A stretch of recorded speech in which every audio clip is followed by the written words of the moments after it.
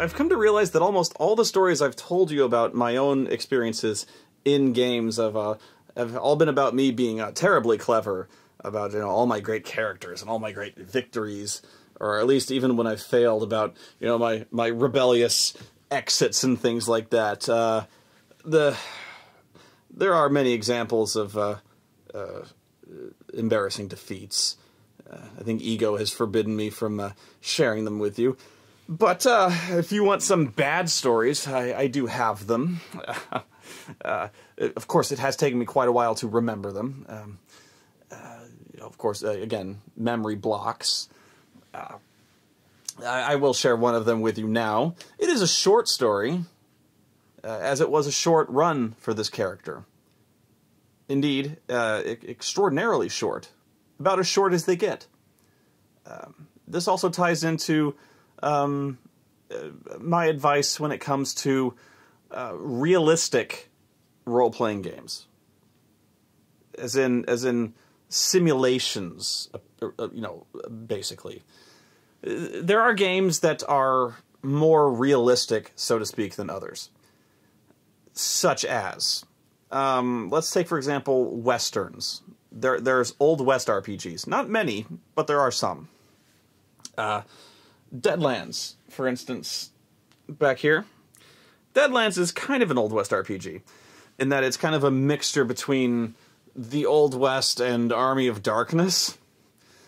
A little bit more than that, but there's like monsters, there's magic, and there's also guys with shotguns, and it's like a steampunk. Pardon me. Steampunk and Old West and stuff like that. Very fantastical.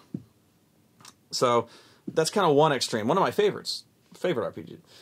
And then there's like a GURPS Western, which is a lot more realistic, but it's still GURPS. It's not to say it's bad, but that's a lot more authentic, a lot more grounded. You can add more. GURPS, the great thing about GURPS is it's very modular.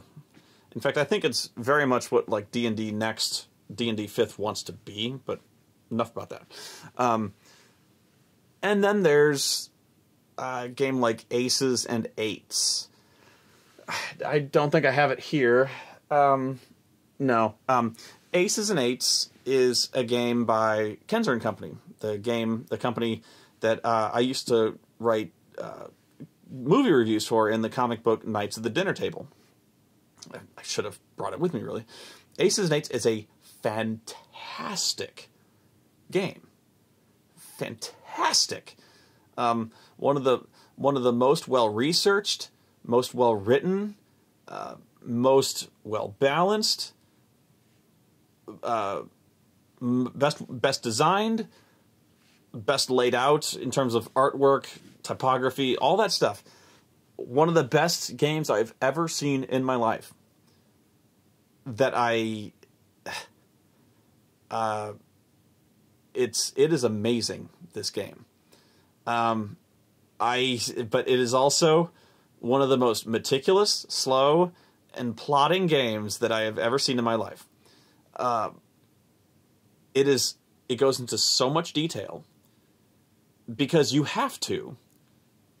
In any kind of realistic role-playing game about Westerns, if you want it to be authentic and you want it to be fair,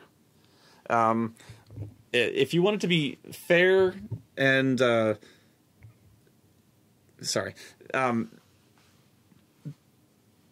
you have to go into such extreme detail because, let's say, for instance, the classic cinematic showdown, which probably almost never took place in real life, but let's try to give it a little bit of flair here. Combat in Aces and Eights is broken down to the 10th of a second. It's not like you roll a d10 and that's your initiative. You still roll a d10, but it is broken down into, you take every 10th of a second. So every action, it takes a certain amount of time that is like, say, like drawing a gun takes, I think, like 7/10 of a second. So you start at like 4, and then we start counting up. 4, 5, 6, 7, 8. And so every time we reach a certain number, and you have basically like a flow chart. When somebody's action goes off, cocking a gun takes 2, you know, so because it's important, because it depends on who's drawing their gun, who does it first, who raises their gun, and what you're doing. Are you shooting from the hip? Are you raising your gun? Are you aiming down the sights? You know, what kind of gun is it? Is it like a cap and ball gun? Is it a revolver? That kind of thing. You know, your various physical defects. Are you nearsighted? Are you not? You know, all these things come into play. It is so meticulously designed. Realistic games, with realism, there is a price. There are many prices to pay. In this case, the price is speed. And also detail. Detail comes into the prices. Having all this knowledge ready at hand, if not memorized, easily accessible, and easily referenced, and you have to be able to put it all together. You know, when somebody gets shot, you have all these things like, okay, who gets shot? Where does he get shot? What does that mean? You know, actually getting shot in Aces and Eights, it's not a big deal immediately, because in real life, getting shot can kill you instantly, and so can getting shot in Aces and Eights can kill you instantly, but it doesn't always. In fact, doesn't usually. In real life, you bleed out. And so you do in this game. In fact, you can get shot a lot, and you don't necessarily die. You can bleed out, though, and you do. Or oftentimes you'll survive gunfights, but the medical conditions are so bad that even after getting into one gunfight, your character's done, because your wounds often go septic, you know? So even getting shot once can mean the end of your character, because you have to get your arm cut off. It's just that bad, you know? So that's just the end. That's, with realism comes that price. So it turns out that with a realistic game comes realism. And you don't expect that necessarily until it's very obviously it slaps you in the face. You're like, oh, right, there was no sanitation in the Old West, you know? And so I was DMing this game, and it just so happened that we lost 2 characters in a gunfight, and they won the gunfight, but they got shot, and their careers were over because one of them got shot in the leg, and he had to lose the leg. Some winner. So it turns out in that game, you don't want to get into gunfights. Gunfights are like the last option, much like in real life. I guess we learned a lesson. But, so there's a little parable for you there. But my point is, here's where I go to my story. The first time I learned this was, I was playing a game called Skull and Bones, which is a D20 version of a pirate RPG. Not a very good one. But we were trying to find a pirate RPG that we should have played 7th Sea, but we were trying to find a pirate RPG. So we picked this one up. And we were like, well, let's play a realistic. There's a lot of rules for it. They had like the normal one where it was like D&D. It's like a D20 version of like piratey things. And they were like, well, there's a realistic version. And we're like, let's do that. Let's try it. Realistic. We're going to be real pirates. Mistake. Don't play realistic games. We play games to not be real. You know? Anyway, so we roll up our characters, and we start doing our thing, and we decided we're buccaneers. You know, we're sailing around. Okay, first problem is, a big part of being a pirate is sailing around. No shit, right? But right away, the RPG doesn't really incorporate rules for sailing around. Why? Because sailing around is boring. You know, naval combat is really boring. In fact, it's very impersonal. Naval combat. That's why pirate RPGs never really work. Because the naval part of it is very separate than the personal side of it. Like, you can have pirates on the ship, and then you have the ship. Right? So it doesn't matter how good of a pirate I am on the ship, really. You've got these guys firing guns at each other, cannons over here, unless I have a guy who's specialized in firing cannons, or I have a character class that is specialized in steering the boat. And those classes exist, but guess what? If I've taken that class, all I do is steer the boat. Yay. I'm fucking useless anywhere else. I steer the fucking boat. So right away, there's a problem with this RPG. The only solution I've ever come up with is you basically combine a board game simulation with the RPG. I think I have one called Flying Colors, which is essentially a ship combat simulation from the Age of Piracy, which is so dry, but realistic as one can get a board game simulation of it. So if you really wanted to do it, I guess you could. It would take all fucking day, but you could. There you go. But again, it goes to this really impersonal thing. It's basically a one-on-one game. The other players, it's... But, so we decided to do this thing where we just kind of abstract it. You know, we're just like, okay, the ships go, you know, you go broadsides and you swing over and you go to a fight. Spoony, it's your turn. So, I swing on the ship, and I swing my mighty cutlass around, ha-ha! Then it's the enemy's turn, he pulls his gun, shoots me in the head, and I die.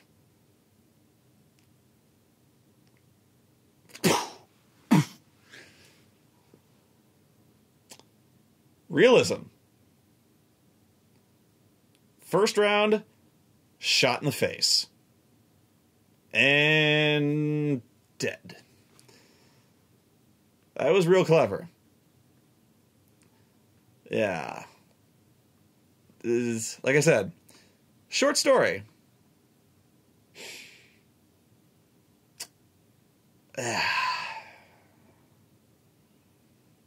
Not much to that one, really.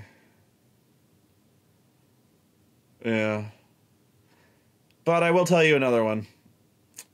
Just for a... I should split this into 2 videos just to get more views. No.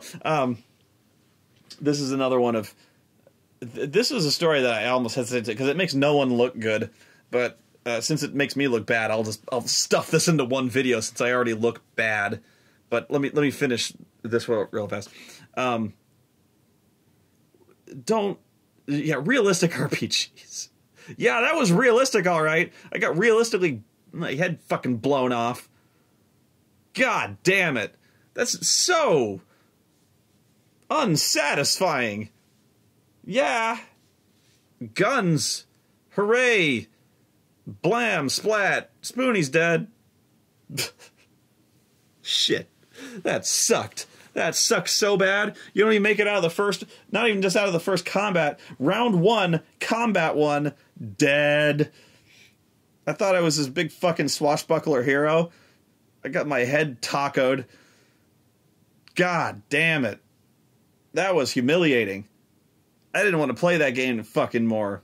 Actually, we didn't for much longer because one of our players was really, really offensive. But whatever. No, we had some personal problems with the group. That was, thankfully, that game didn't go on much longer. Because honestly, the game itself, Skull and Bones, not very good. Did not enjoy that. Not just because I got my head blown off and my ass blown off. Not just because of that. It just really wasn't that well developed. Although it sucks because I died. Anyway, Legend of the Five Rings. This is a game about me dying. A story about me dying. Legend of the Five Rings is a game about samurai. Sort of. It's a fantasy game about samurai in a fantasy world. It's got Oni and shit in it. I don't know much about it. And that's the problem. I don't know much about it. I really don't know much about kind of samurai era Japanese culture or about the Legend of the Five Rings game in general. But the guys are playing this game, and they, you know, I'm sitting there and I'm just sitting there kind of reading a book, and they need a fourth. You know, they need a fourth player, and they're like, "Hey, Noah, come over here and play this game." I'm like, "What is it?" They go, "It's Legend of the Five Rings." I go, "I don't know dick about this game." And they go, that's cool, that's cool, I'll walk you through it. I'm like, okay, I don't know shit about it. So they run me through the various clans and what they do. And I so like, what's the options here? And they go, well, there's like lion and crane, and it's about all I remember. Bear and mongoose and shit like that. There's the dragon clan, stuff like that. But I remember the lions are like the aristocracy, stuff like that. Whereas the cranes are the duelists. That's what they do. That's all they do. They duel. They duel. They're duelists.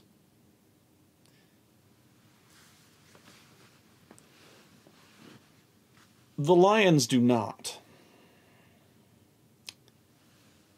But the cranes do.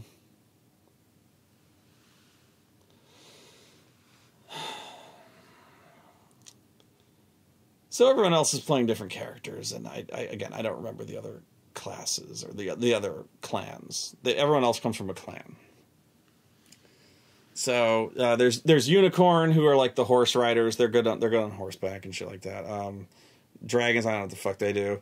Lions. So I'm like, nobody else is playing a lion. I always like to play the guy nobody else plays. So like, I'll be a lion. So I pick a lion, and nobody's playing a Shugenja, which is kind of like a holy man slash kind of mage type guy. So it's like a priest. And they're like, okay, right on. Everyone else is kind of playing a samurai type guy. So they're kind of running me through the shit that I'm going to do. So I make up a character, and they go, okay, so you got some options here. And so I'm like, well, what kind of weapons do I use? And they're like, well, you just carry a wakizashi, which is like the kind of short sword. Samurai carry the katana, and they carry a short sword like a wakizashi thing. And so I'm like, again, I know dick about the samurai culture type thing, because I'm like 17, 18. Not much of an excuse, but I don't know. I still don't really know much about it. So I'm like, well, since I'm adventuring, I'm going out in the world. Obviously, I'm being tasked by the daimyo to go do shit out in the world.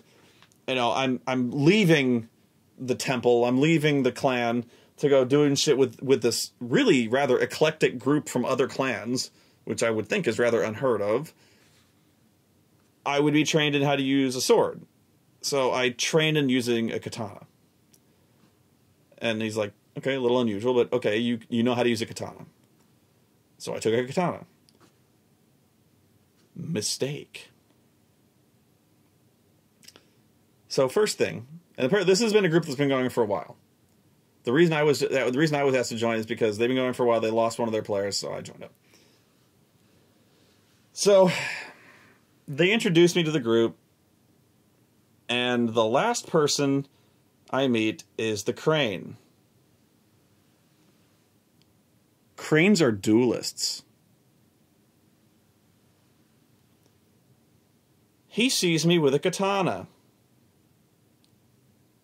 This offends him. Why? Well, I ask him this out of character. And he says, well, in this culture, wearing a katana implies that you know how to use it. And I go, well, I do. And he goes, well, you're a shugenja. And I know that you're a shugenja. You're not a samurai, though. I go, yeah? Point? He goes, you don't know how to use a katana. And I go, yeah, I really do. He's like, well, you're going to have to prove it. Because I'm challenging you to a duel. Because that's what they do.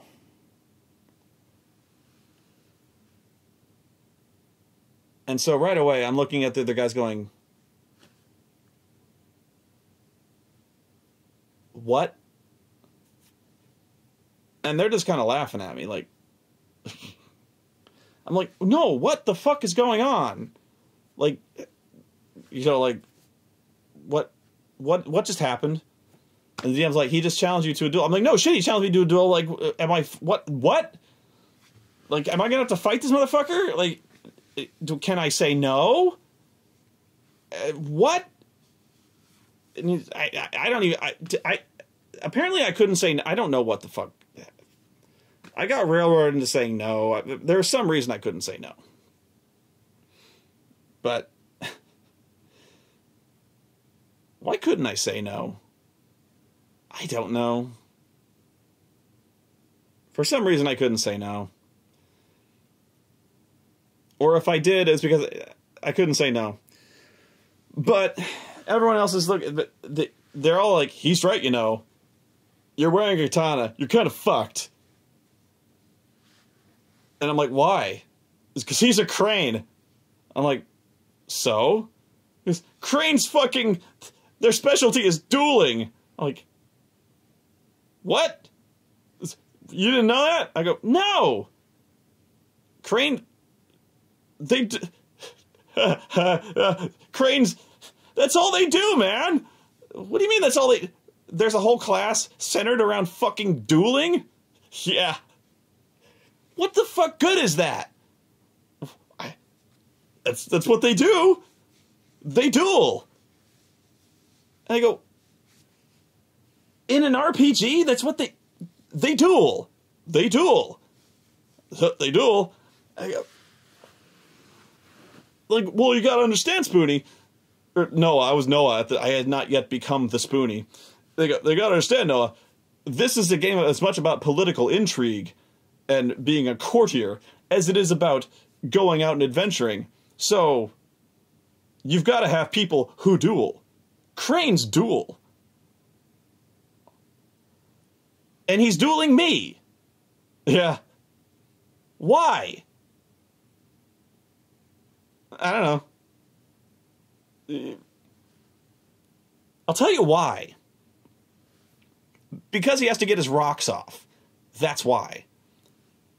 Because if you look in the Legend of the Five Rings book, cranes who duel have to, there are such intricate rules on dueling that it's like aces and eights in a way. There are so many modifiers and so many specifics and so many little perks and tweaks to dueling that cranes, like snipers with a rifle, fine-tune this shit for days, apparently. You know, so this guy has been like sharpening a katana, cannot wait to use it. So this is like apparently the first chance this motherfucker's gotten to break out his fucking katana, and I'm it. So he's been looking for any excuse he can to get offended. And there I am. Like, and I'm looking, again, out of character, I'm like, do you really have to do this? Like, I'm on your side. Like, I'm kind of pissed. I'm really pissed. I'm like, what are you doing? Like, what the?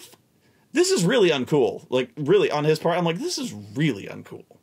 Like, I just made this character, and you're gonna fucking. And he's like, I hate this. He's like, I'm just acting in character.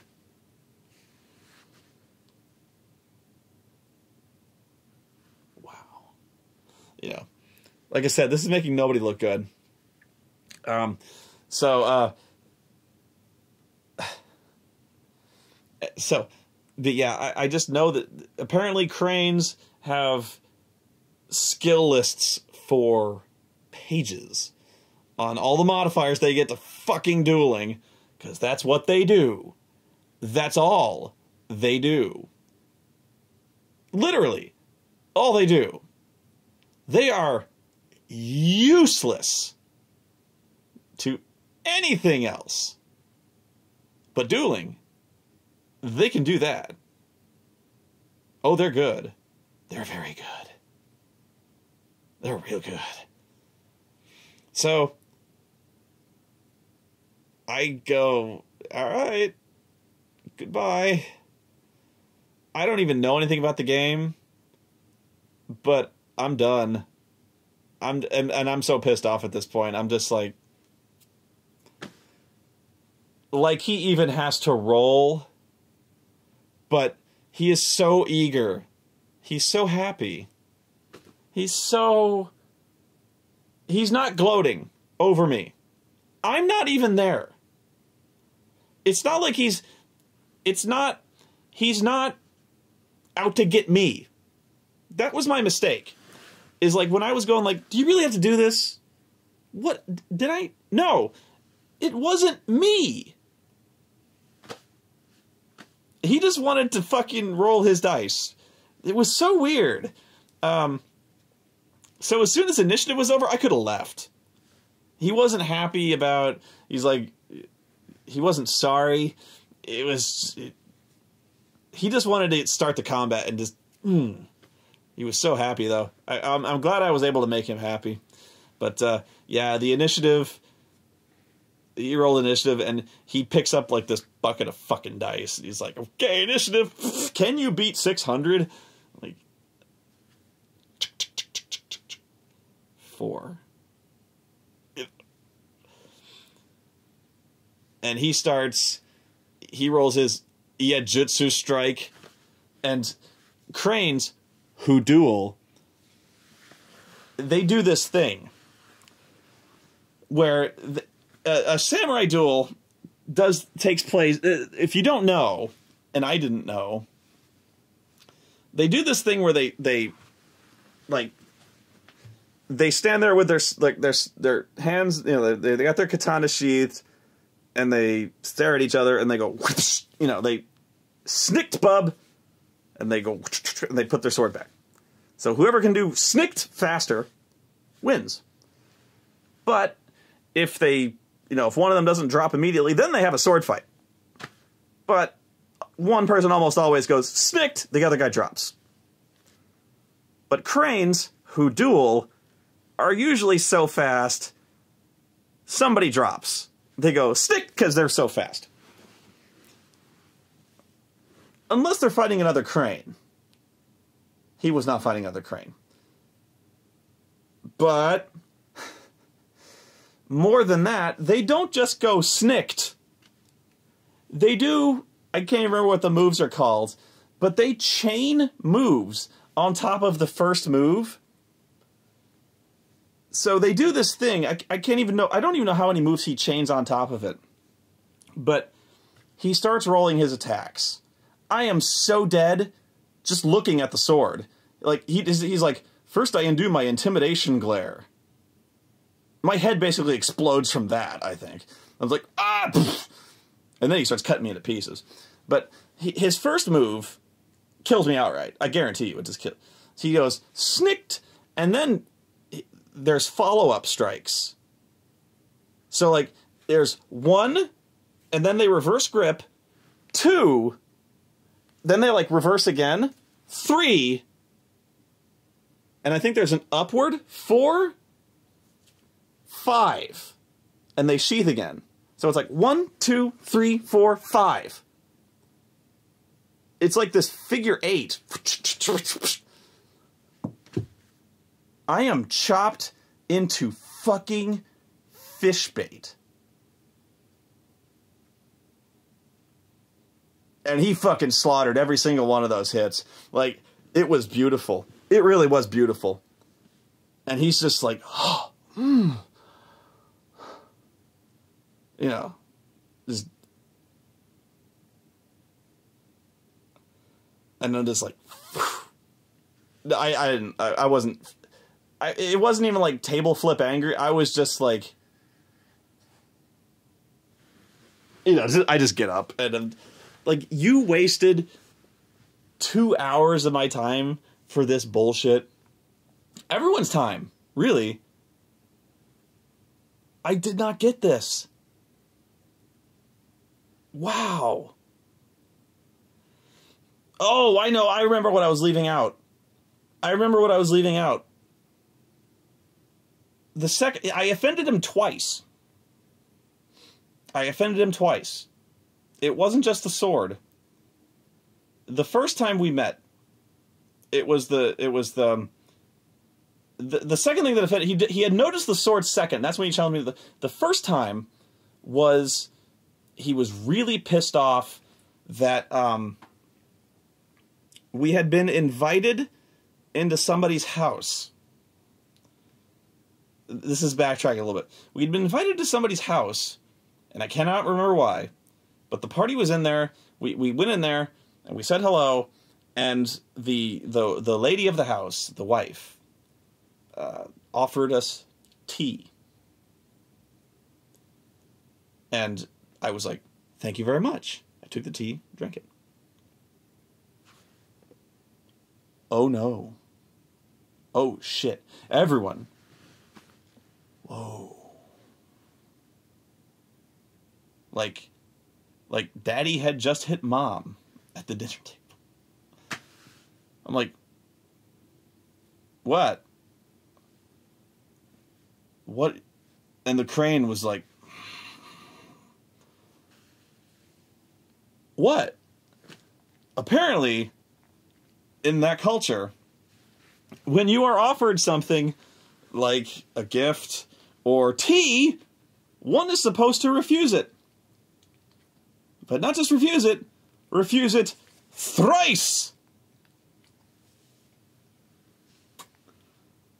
Again, Spoony don't know shit about this culture, and something that really should have, you should have maybe given Spoony some backsies, maybe some common sense role, but oh no, fucking culture brain dead Spoony Shigenja was just like, duh, thanks, and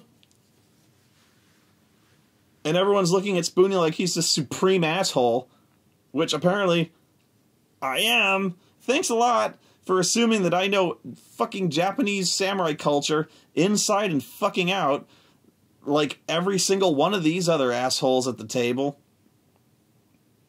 Like, am I supposed to have a fucking degree in this shit? Like, I don't.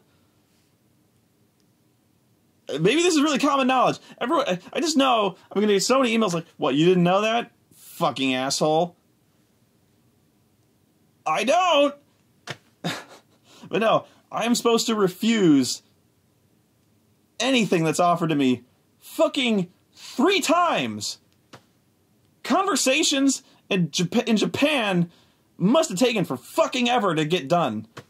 How do you even get through that shit? Tea? No thanks. You sure? Yeah, I'm pretty... No thanks. Really? No, it's okay. Oh, come on. Alright. My God! Take the fucking tea! But oh no, grave offense out of there. No, the crane was stewing that whole fucking time. Then he saw the fucking sword. Then it was on. It was on like fucking Donkey Kong. God damn. I get cut up so many fucking ways. God. Closed casket, that one. They could have buried me in fucking bags. That was fucking horrible. I don't know why. I don't know why that... Why... The lesson to be learned there, aside from know the game you're getting into, several lessons, I suppose, is... One, read the book before playing it. But I had just been... You know, they asked me on the spot to play the game. I told them I had never played the game. They said, that's okay, we'll teach you. Good job, motherfuckers. You didn't teach me shit. Second, at least I guess you have to know the culture before you play a game set in that culture, which, mea culpa. Third, don't do that to to the people in your own party. What the fuck? That was fucked up. I'm definitely impressed. You don't fuck with a crane, man. Although, man, watching two cranes duel must be one of the most... You'd think it'd be spectacular. Like, if it was a movie? Yeah, it'd be really fucking spectacular. It'd be like watching Hero or, like, some Crouching Tiger shit. But in person? Like, watching the RPG play out? It has got to be one of the most boring fucking things ever. You'd just be watching two guys roll a handful of dice and then just look at their sheet and be going, okay. Dance of the Crystal Swan +2. Yajutsu Strike upward 3 +5. 2, 5, 6. 3, 5, 7, 4. And Comet of the Falling Dragon 17. And repeat that for about 90 minutes. Watching two cranes, it just must be horrible. Oh, wow. Especially if one guy doesn't drop after the first strike. Oh, God. Ugh.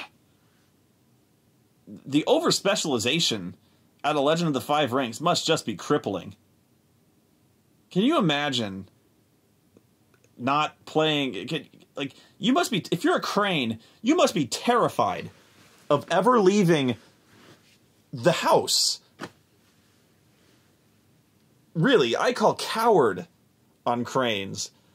Like, you would not last 10 minutes in my world, motherfucker. Like, don't I get the right to choose the weapon if you challenge me to a duel? Or is that like a very English, you know, Anglo-Saxon type duel thing? I have to fight with your fucking katana? Like, if I was a unicorn clan, wouldn't we be able to fight with bows on horseback? Isn't that what unicorns do? Because you'd be fucked then, dude. You'd be fucked. I would fuck you up on horseback with a bow if I was a unicorn, asshole. No, I have to fight fucking katanas. You get fucking 5 sword-eye jutsu strike. Fuck you. It was horrible. Yeah, that was another one. I didn't make it past the first round of fucking combat. I didn't make it past the... I died after the first fucking upswing, and this asshole insisted on finishing his fucking 5-hit fatality combo just to see how much fucking damage he'd rack up. Fuck this guy. Ugh. Ugh. Yeah, still mad. Still really fucking mad. Fuck that guy. I don't want to tell you any more stories like this. I'm not happy. Really not happy. I don't like Legend of the Five Rings. For the fucking... Yeah, for the fucking 5 actual minutes that I got to play, you know, I was at the table for 2 fucking hours. I made a character for about an hour of it, and then I sat there questioning what the fuck was going on for about 55 minutes, and actual playtime was getting cut up for the other 5. Fuck. I have to refuse tea 3 times? I just want a fucking drink. You want some Mountain Dew, Spoony? No, that's okay. You sure? I'm fine with it. You sure? I really. Oh, come on. Okay. Thanks. Like, if I say no, no means no, motherfucker. 3 times. There's politeness, and then there's, I said no. God. Is that real? Did they make that up?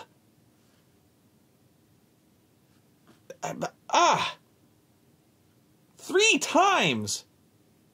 Must have been hell. What must Christmas have been like? Obviously I know, but you know what I mean, like birthdays or something like that. Fuck. I'm sitting there with my Lion Shugenja taking fucking bonsai pruning as a class. This motherfucker is like busy crafting out his Iaijutsu Strike number 4 free flow combo. You know, his fucking Talons of the Falling Skydrop One-Winged Dragon razor fucking honed edge shit. Like I'm gonna survive the 4th fucking strike. Fuck. And I'm worried about my fucking feng shui rating after I trim my fucking bonsai tree. Like I'm never gonna see that shit again. Which I'm not. Cut into so many pieces, I'm gonna be using as fucking fish bait.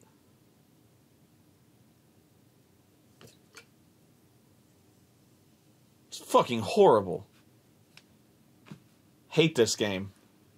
I hope you last longer. Never piss off a crane. Although, they get pissed off so easily, I don't know how you fucking avoid it. Never look them in the eye. They're like Christian Bale when you cross in front of their light line. Ugh. I hate cranes.